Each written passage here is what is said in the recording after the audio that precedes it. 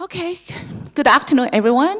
This is Dang Chen, and I'm a software engineer at Google for 11 years, and I've been working on the Kubernetes project for 4 years. Before Kubernetes, I'm working on the Borg, the Google internal infrastructure, the internal container orchestration for 7 years.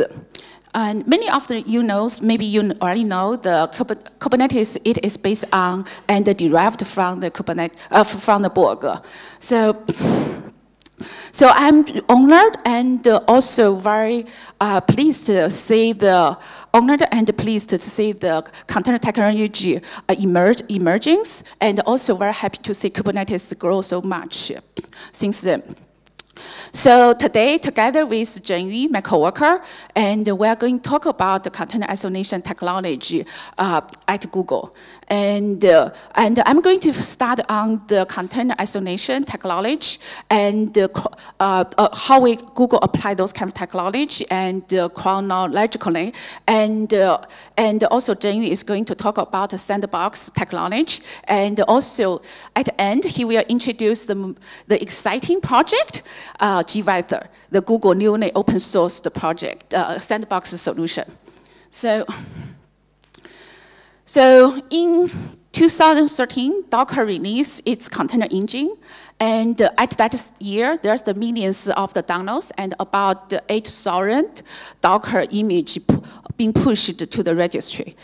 Now the technology is it has been really taken off. And a recent container security survey conducted by the Enterprise Strategy Group shows about 40% of the company are using containers in some way. And the Docker also reports there's over 29 million downloads. So in Google, we have been developing container technology and using container to manage our applications for more than a decade. So every week, we launched over 4 billion containers. Why do people like the container technology so much? I think it is because of its performance, isolation, repeatability, quality of the services, accounting, and visibility. Containers are so amazing. Are there any concerns and issues? Actually, we all think about the security concerns still remain.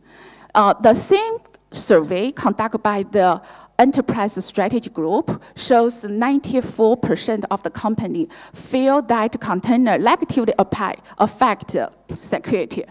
So during the last decades, Linux community developed a lot of the work on the isolation mechanisms. It include namespace, cgroup, capabilities, true, setcom, and also several sandbox solutions based on the Linux security modules. Now I'm going to briefly introduce, to talk about how Google applied those container isolation in our production chronologically. So Borg was born at 2004. Before that, and there's the other orchestration system in Google. Most of the Google production workload was allocated to the dedicated machines. Some of them even run as the root. So what that means? It means those user space process have full access all the device node on the system, and have full access of the host file system. And potentially they could consume all the resources on the node. And also they can do reconfig of the network stack, and they even can perform any kernel calls and send a single kill to other process on the node. So what if anything goes wrong in this model? For example, a bug in a script which run the rm command, at least here, And because that variable is undefined, so you potentially kill everything, remove everything on the systems. Or there's the vulnerability or malicious software could be access of the /bin and change the program under that /bin and or mess up the files under the /etc, or maybe make the node it is unbootable. So this is obviously is bad, so nothing shared of your system. And so we change the orchestration and enforce by default all those work node, and majority of the work to run as the unprivileged user, except the minimum set of the daemons on the node. They want to perform some administrative tasks. With this change, all those user-based process have limited access to those devices, and include a network device, and they have the limited access of the host file system. And also, the performance of the run, those kernel calls are will be checked before executed. And also, the process cannot send a sig kill to kill the random process owned by different users. Okay, so, but if those processes still have potential, could have the potentially dangerous of the capability. For example, they still maybe could set UID on the files if they have the cap set UID capability, right? So they still could open a raw socket, and if they have the cap net raw capability, what that could happen? So in Borg, by default, we force most of the capability or dropped by default, but the user, the job could request particular of the capability and to perform particular of the tasks. So we pretty much drop all those of the administrative of the capability for majority of the jobs. So we really truly believe field capability has the better isolation. And luckily today at Borg, at the Docker and the Kubernetes, also majority of the capability has been dropped, except those capability were predefined into whitelist. So with that change in the Borg, we are okay with the privilege isolation. But what about resource isolation? Think about abusive user, and they try to use up all the available memory in the system. What could happen? It could cause the kernel and too busy with of the reclaim, try to free up some pages, and before it is kill some process on the to recover of the node, and during that process, everything on the node is going to go slow, and even eventually some of those work will be killed by kernel. So how we resolve that problem? We apply C groups, and to limit account for and isolate the resource usage of the containers. So we're using those kind of things in the Borg since 2007.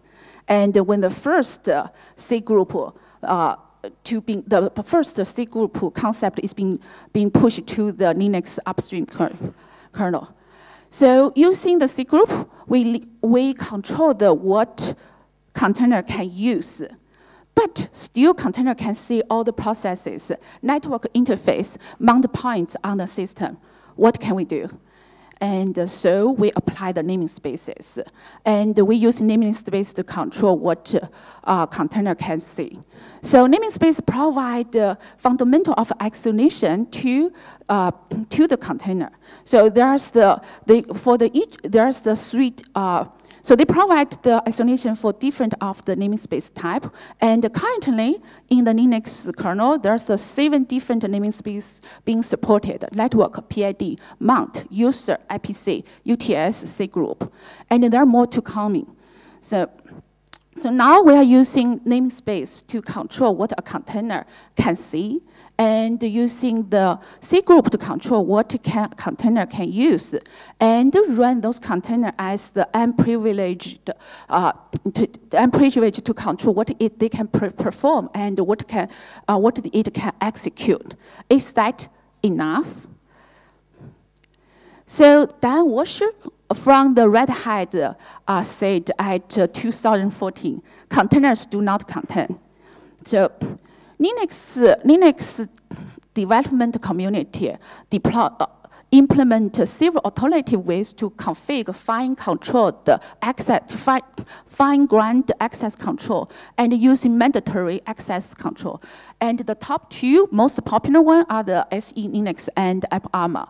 And also, Linux community delivers StatCom to which to restrict what being associated of the container to restricted what kind of the system call can perform. So even with those sandbox solution delivered, the Linux native sandbox solution delivered, and still we may have like the vulnerability and the exploit in the Linux. So for example, most recent example, it is because containers share the same Linux network stack, and there's the vulnerability. So a single malformed packet from a remote can crash the kernel. And there's the more, like for example, the dirty call caused by the risk condition and in the system, and also the spectrum and the meltdown. None of those can be prevented by the Linux native or the sandbox solution.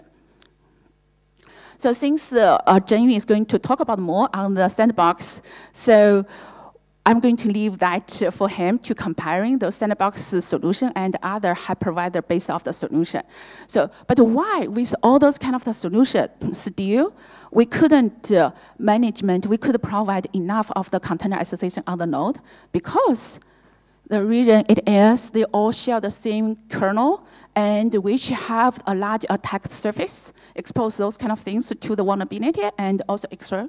And also they share the same device driver, and also, and the C group accounting is not accurate enough to provide resource isolation. Like for example, in the KMCG being a release in the kernel 3.8, we have like kernel issue, and because mischarge of the kernel memory usage and cause a lot of problem, isolation problem, on the especially resource isolation problem. So now I'm going to hand over to Zhengyu, talk about all the sandbox solution and include of the gVisor. All right, thank you, Dan. Hello, everyone. My name is Chen Zhengyu. I'm one of the tech lead and the co-founder of gVisor. I'm really honored to actually talk about the gVisor today because we started work on on this project like 5 years ago. It's really glad like we have, as a container fan, of course, we've been trying so hard actually to improve containers and trying to actually fix, I think is the most important problems for containers. So let's come back a little bit as a developer, as a container fan, what I really want to do, right? I just wish an image I put from a random corner of the world. Like, I just want run something, right? I don't want to explore my Linux box because that's my only machine. And I don't want to do a lot of work. For example, I want to like write a full AppArmor profile or actually figure out what exactly this system calls actually this app is making. Of course, I don't also want to like modify the application, but otherwise, what's the point of Docker, right? So I also, the other side of the wish is basically I want still feels like a container. I want to stop like immediately. I also want it cheap to run. I want to run a lot of them on my really cheap laptop. Oops. So on the other side, as a security engineer, I know I need more than one security layers, right, between an untrusted workload and my Bitcoin wallet. The principle is really simple. There's no single compromise can steal all of my coins. Surprisingly, this is the same principle we use in Google. All right, we just replace like Bitcoin wallet as a production job, and the coins is just user data. This is exactly the principles when we actually designed the sandbox, and actually to provide some security protection for all the production workload. Let's rethink a little bit about the container isolation. What does container really mean, right? What's the interface for containers? A lot of people, actually some customers I've been talking to, don't really know what's inside a container. they've been assuming container just like it's a hermetic thing, like including every binary run. But ironically, it doesn't really include the kernel, which is the most important part. The interface to containers is the system call. Let's just keep that in mind. We can come back later. There are some Linux fun facts. As Don mentioned, Linux is a really, really, huge system, I would say. So look at the lines of code in Linux kernel. How many lines I think Linux developers are great. I think there's 1,000 developers all around the world actively writing the code, which is great. However, if we look at the attack surface, there is like over 300 like native syscalls just for one architecture. If you look at the CVEs, like over 2,000 CVEs since 1999, and over 200 of them actually can resolve privilege escalation. Actually, I've personally downloaded those like privilege escalations and analyzed them. I found like 80-ish exploit actually available. So I can come back to that because there is some interesting observations. Okay, then there's a little bit of background concept I want to give you guys. You might see this picture in Keynote today. The key message I want to deliver here is like sandbox actually it's an overloaded term, all right? So it has so many millions in computer science, in like the software development is basically your environment to build like a deployment or develop your application. But the sandbox I'm really talking about today is just a security layer to reduce the attack surface to your host. And somebody also think like sandbox is actually can protect the application itself from a compromised host. For example, some work like Minibox, like Scone, those works use ACX, but that's out of the scope of this talk. We'll only talk about how we actually actively reduce the attack surface of the host. Okay, let's recap. Since Don also talked about AppAmmo, AC Linux, Seccomp BPF, I categorize it as a rule-based sandbox. What it does is basically say, I restrict what the application can do, right? AppAmmo is based on the file path, whereas AC Linux is based on the inode. Seccomp is like just fill out the syscalls. But the same principle over there is like you need to set up the rules. And then let's use Linux security modules, which is the framework used by AppAmmo and AC Linux as an example, how it looks like. On the right side of the screen is actually an example profile for AppAmmo. I don't know how many good guys actually use AppAmmo. Oh, there are some people. How many of you actually have written any profiles? Oh, that's great. 3, 5, 6, okay. Great, you guys are pros. So undoubtedly, this is a really, you need the pros to actually write the profile. So Don Walsh, actually, we cite his quote because I like this guy and he's great. He also created a website to say, stop disabling AC Linux. Why? Because people just send, when you actually have problems with AC Linux, the first thing you do is probably just send enforce equal to 0. That's what people do, right? And the other side of the other type of sandbox is called syscall filtering. I think since 1999 or since 96 or maybe early, like since ptrace is invented, ptrace is really a debugging phase for the kernel. However, smart people have been inventing sandbox around them because once you can intercept the sandbox syscalls, actually you can do certain filtering or maybe redirecting the syscalls. The problem over syscall-based, ptrace-based sandbox is the checking is in the user space. They are naturally just like vulnerable to tempo check and tempo use vulnerabilities if it's multi-threaded because you can easily trigger a risk condition. And then people have been doing like Will Jury and a bunch of like Keith Cook and they have been working on the solution for Chrome OS and the Chrome browser, which is called like Seccomp, recently upgraded to BPF and even eBPF. The best part of this approach is in kernel. So naturally you can copy the data, do the checking, and then use it, right? Dereference the pointer or whatever. So we're not suffer to the talk-to attack. And the other recent invention, also I think from Chrome, is they have the auto-syscall, but it's slightly inflexible because they don't have the BPF instructions. If you guys are familiar with the BPF, the right side has a snippet of the BPF.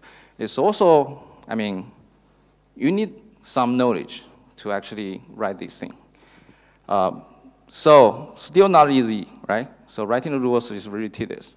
I trying to cheese like Jesse here. It's like smart engineers like Jesse will automate that, right? She has made great tools actually to automatically generate that and based on the static analysis of the binary. However, the rules can be also fragile. Can be overfitting, which means your application actually may break, or underfitting, which means you actually allow maybe more than 200 of syscalls. I just have a friendly remember because as a Go user, you have to include equal p weight because it's a recent addition to the Go runtime itself. Ironically, that's because Android actually only allows this syscall. For Go to run on Android, you have to use this syscall instead of the equal weight. Anyway, so it's a problem caused by syscall filtering. Then a lot of people like us, we have to fix our seccomp BPF filters. At the same time, it's not completely safe because you're still subject to Spectre, Meltdown, those kind of hardware bugs.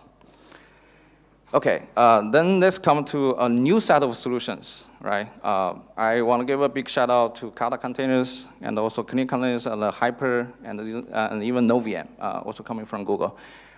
They've been actually working on a solution which is great. It's like universal, right? So it's hypervisor based. Hypervisor basically gives the strong isolation. However, the drawbacks is come over years. It's really heavyweight. We have actual softwares, more code, right? You have more code to run, basically. And also have kind of inflexible resource boundaries.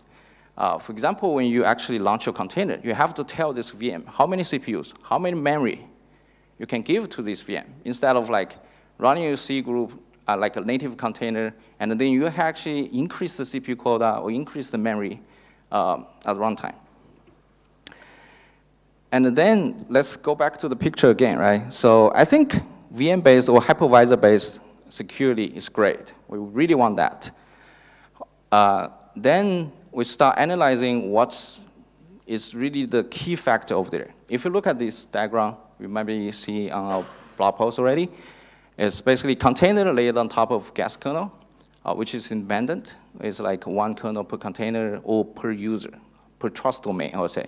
And then you have the VMM, which actually provides the virtual hardware interface. It's arguably is kind of more limited than the Cisco interface, than exposing the host Linux directly. And also because the usage of virtualization, which actually give you a much better isolation, right? The privilege isolation. So to summarize that, the lesson we learned is to actually at least let people to feel secure. So you need to provide like two things. Independent kernel, which is actually is pretty right, because if you have independent kernel, the kernel is actually out of the trusted computing base, right? The host interface, the hypervisor itself, will become the essential attack surface.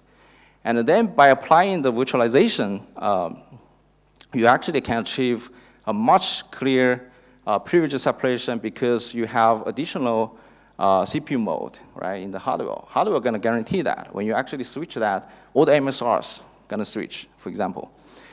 However, there are some collaterals.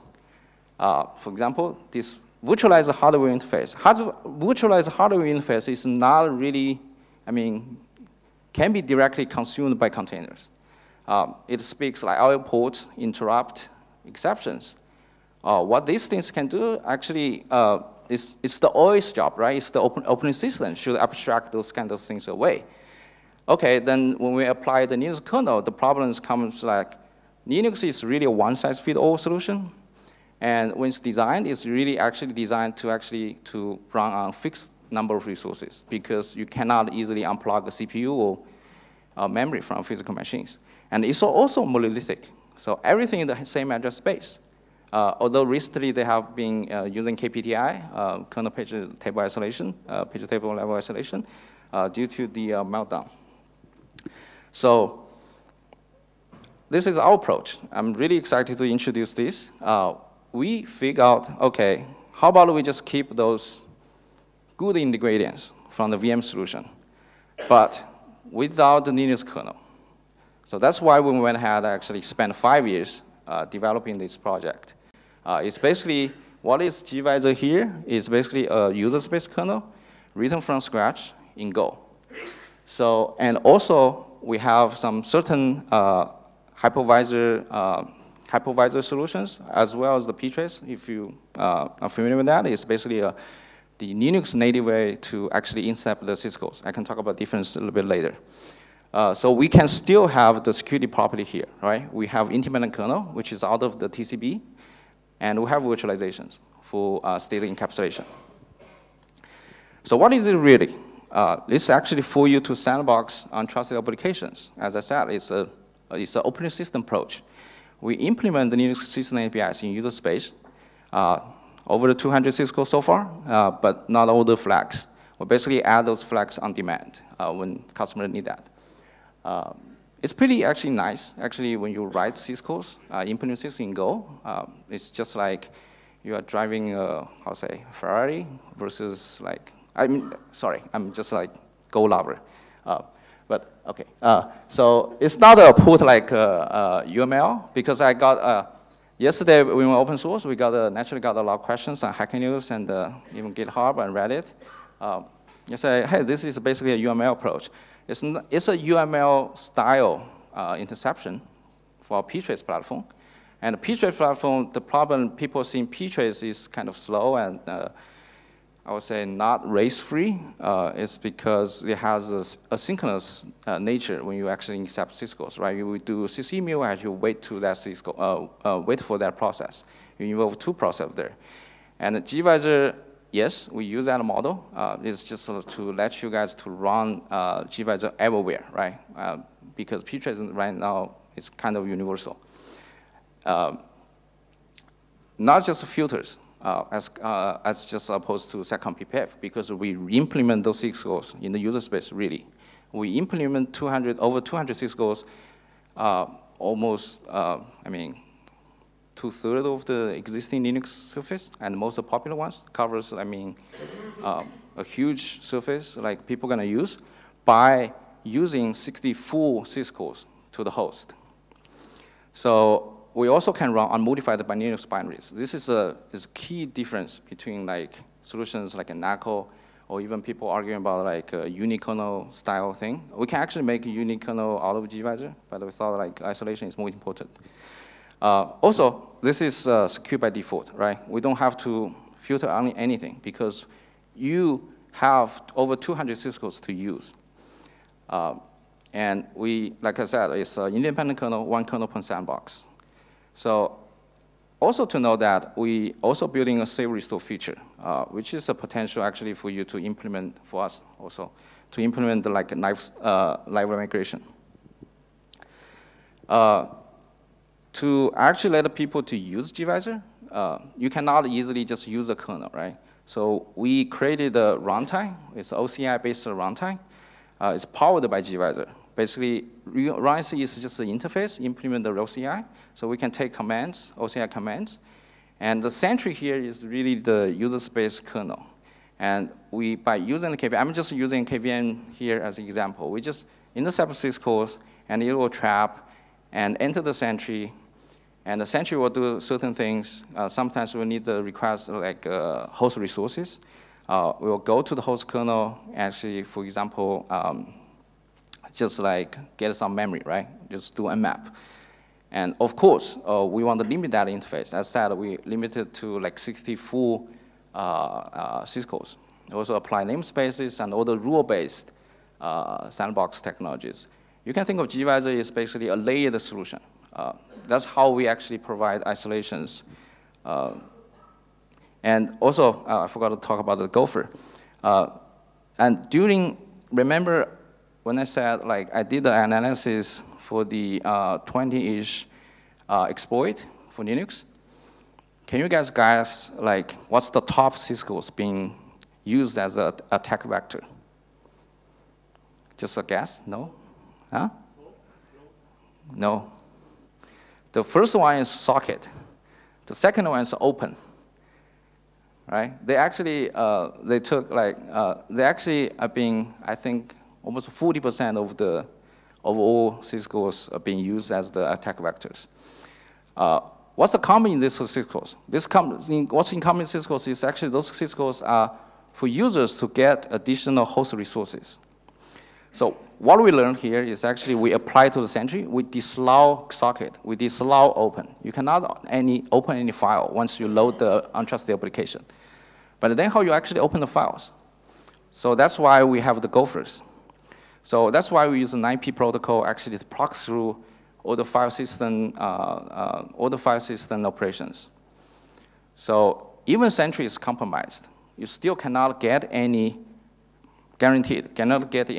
additional resources through open socket and even like socket pair, like the normal Linux means. And here's the numbers. It's really made for containers, right? So we have 150. It's kind of conservative because I don't want to surprise you guys. 150 millisecond startup time. We use a Binchu here, basically start a Binchu. And the memory overhead, because it's written from scratch, is Go. We avoid a lot of we basically write a lot of library by ourselves. And it's really 15 megabytes overhead if I just run a bin sleep. If you don't believe it, you try it. And also you can use your Go, right? No fixed resources. I don't need to tell you how many CPUs you want to use, right? In case you might actually want to increase that footprint, you want to scale it up. And easy to debug. Imagine you actually have an open system can boot up in sub-second, and even you have a bug there, it's pretty easy actually to debug instead of actually waiting for a crashing machine, right? So, however, there are still some cautions I want to remind you because sandbox means the security actually never comes for free, right? So gVisor is really good for small containers, for serverless, for small jobs, for Node.js, those kind of things, because it spins up really quickly and it can scale up. And also for high density, you can pack a lot of jobs on the same physical machines. What is not good for trusting images, right? So you don't need these additional layers. And also syscall heavy workload. I don't know who actually writes applications just doing syscalls. Also direct access to hardware. It's not like, it's just not been done yet. Maybe open source and we can work with our partners and external developers actually to solve that. Right now, it's just not the target use case. This is my favorite tweet, from yesterday after open source. Yes, I want to answer to Raymond, actually. I don't know if he's here. This is actually one of the major motivation, I would say early major motivation for doing gVisor, because we actually want to accelerate the OS research. If you actually have any cool ideas, new ideas, if you can actually implement in user space in Go, then actually you can actually iterate much faster than you actually develop in Linux. Yes, that's actually one of the major goals. I would say this is a perfect use case for gVisor. Want to try? Please go to our GitHub page. Surprisingly, we just open source, we opened the repo yesterday noon, and we already got over 2,000 stars, which is really encouraging. We have 6 comments to run, and you are ready to go. Please try it out. If you see any bugs, file a bug to us. One more, we can talk to us at the gVisor booth. I don't know if we still have one, I don't know. Also, please join the mailing list. Also, you can get involved and maybe just join Signal discussion we're gonna hold tomorrow. And there are all more talks from Google actually talking about what's beyond the sandbox, right? So I think there will be a lot of interesting things in the secure pods talk by Tim and also the runtime security talk by Maya. I also want to shout out the team. I think this is just showing, this is a real product. All right, so that's it. Thank you.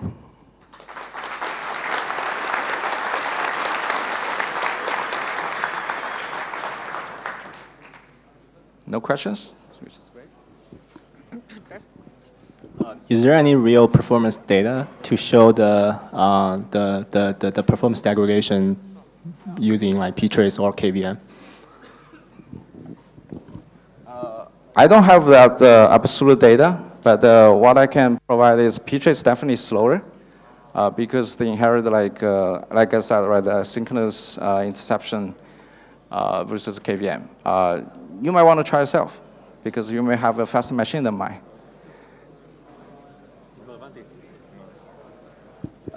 Except for the performance issue, do you think the ptrace part could provide a production level security? I would say the ptrace platform definitely will have certain security protection for you because the syscalls at least is going to be implemented in Sentry. Even Sentry is compromised, you are still protected by the seccomp. So what can go wrong, right? So with seccomp. Sorry, I haven't done yet. However, if you compare against like KVM, I would say KVM definitely will give you a peace of mind, I'll put it this way, because the virtualization and also the performance, right? So if you look at this, although it's still in experimental, I would say it's worth trying.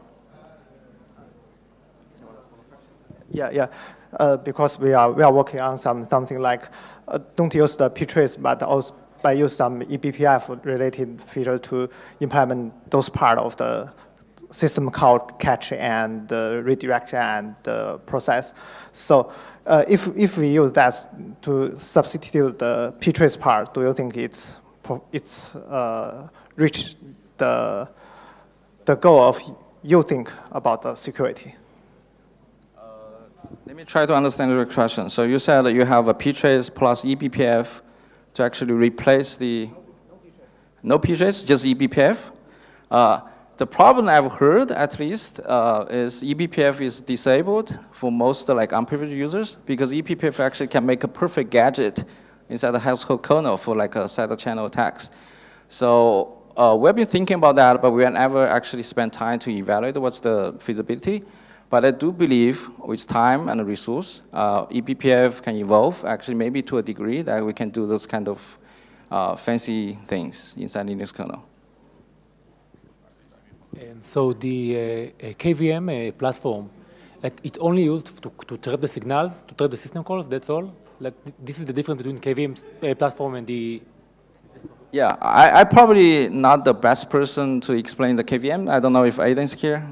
Probably not. Okay, KVM, we use it differently than QEMU. So we definitely use the KVM to actually put the CPU into the VMX down root mode, all right? To actually drop the privilege, if you think that way. However, we do use, like, for example, KVM like a create CPU. We create CPU on each thread creation. You can say each clone is mapped to a create vCPU. And we also use EPT. We have like internal page table manipulation actually to actually map those like physical pages. However, there's, I'll put it this way. KVM actually for us is to provide the lower level support in terms of like the privilege separation and low level, like I said, like the paging support for that. That's the only thing we need actually.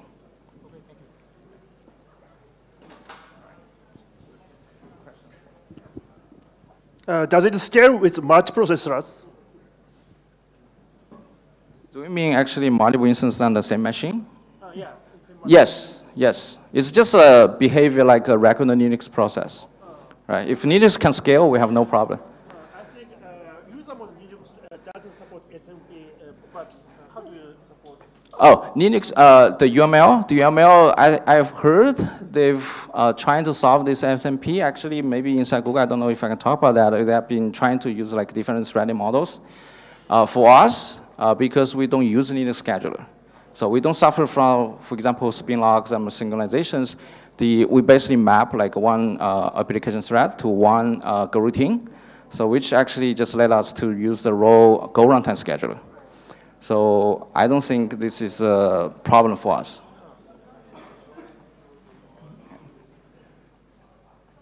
Okay.